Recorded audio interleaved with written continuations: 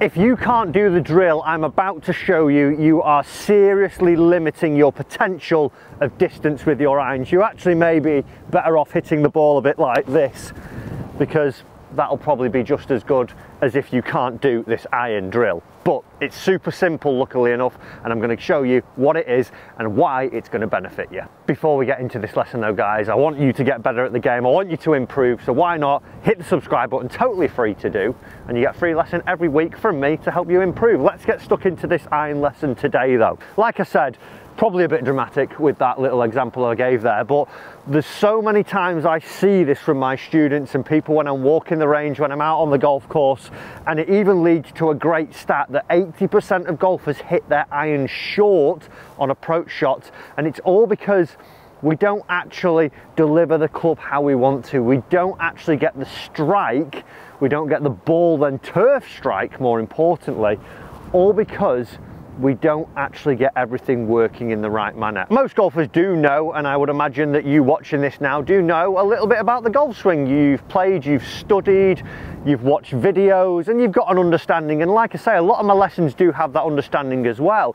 We know that we want to work the golf club around our body in an arc-shaped motion. We're going to be using the upper body against the lower body, and we're going to ultimately turn finishing looking at the target.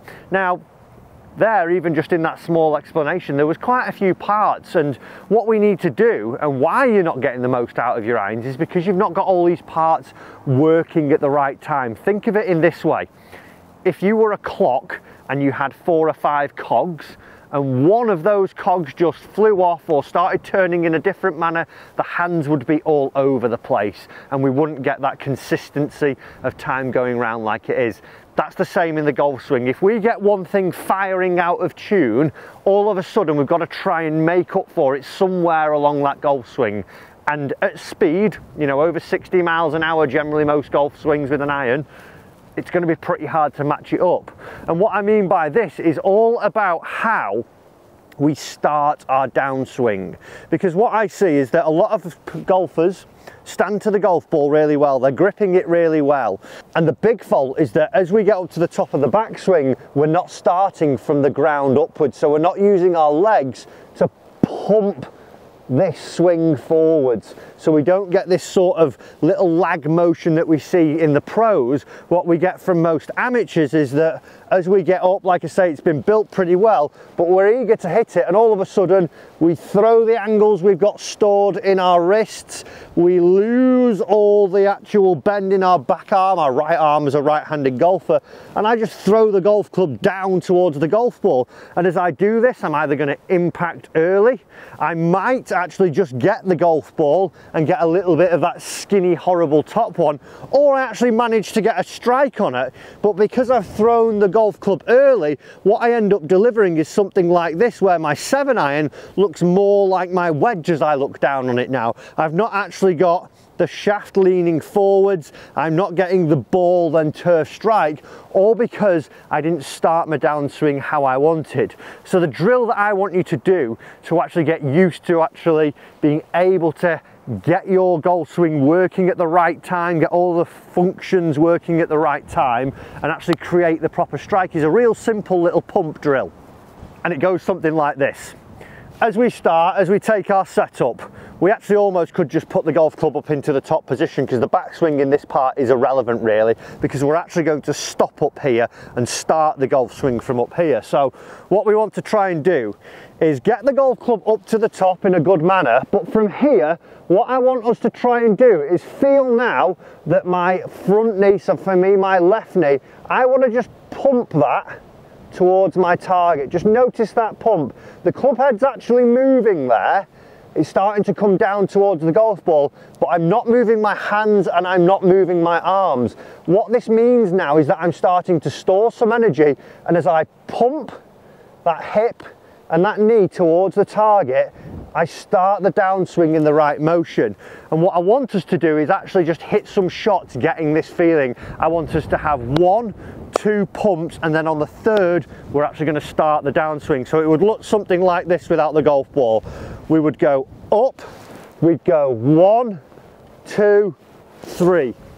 And what you'll start to do as you have these practice swings, you'll start to feel that you've really stored some energy and that you're really starting to get some speed at the right places of your golf swing. I would imagine, and hit the little like button for me if this sounds familiar, most of the swings that you have at the moment feel like all the power, all the speed is gone by the time you get to round about where your belt line is, because we get that throwing, that eagerness from the top, and by the time we get down to the ball, we're stopping trying to figure out how we're going to get the club on the golf ball. So real simple. And like I say, couple of practice swings. I'd do this maybe with a 7-iron and 8-iron, feeling about 60% speed to start off with, but good setup, up to the top, feel the 1, 2, pump. And each time as you're doing this, you'll probably notice as well that you're ending up in a better position from here and starting to actually get some stability in your finish. So once you are comfortable with it and you've had your practice swings, I would probably say that it's going to take, you know, 10 to 15 practice swings just to actually get used to feeling the pumping motion and actually getting it started at the right time.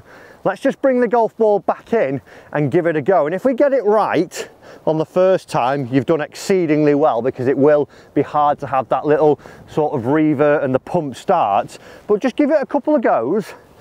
Like I say, with maybe a 7-iron, 8-iron, feeling about 70–80%.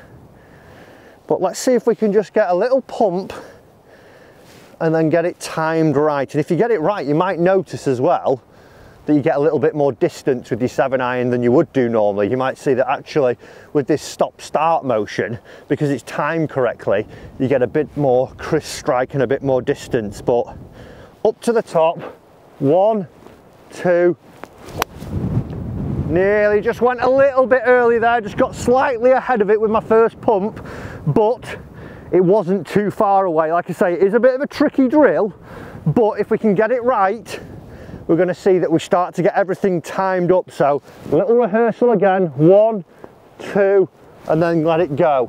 It'll almost feel like you're starting the swing from up at the top, but let's give it a nice little go. Come on, good rhythm. Wait for it and pumps. 1, 2. A little bit better, we're getting the flight there. And I'm starting to actually get a little bit of a divot after the golf ball. It is, like I say, a very tough drill to do to start off with, but once you start to get it, and even then when you're bringing it into a normal golf swing, what you'll start to really feel is that instead of rushing from the top here and really throwing it, you'll start to feel that this lead side here just has that little shift where you feel that pressure going into that lead side, and then you feel like you've turned, and then the arms can come down and actually get the shot. But third time lucky, this is the one for me. Little pump, 1, 2, and then we get our strike.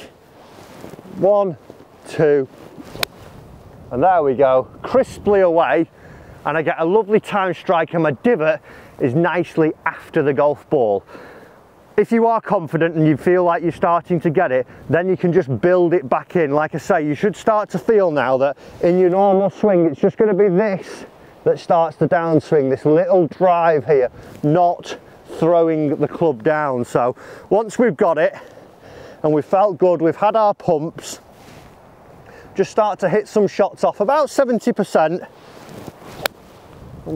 We'll start to see then that we get nice strikes like that one and actually start to get more and more consistency with our strikes. So guys, the pump drill there, like I say, a little bit tricky. At the driving range it's a little bit easier instead of being off the grass, but give it a go. Start to get that timing right in the golf swing. If we can start from the ground up instead of throwing the club down, we're going to see more distance, we're going to see more consistency, and ultimately we're going to see better golf. Guys, I hope you've enjoyed that lesson. If you have, make sure you hit the like button. Remember to subscribe, and we'll see you in another lesson very soon.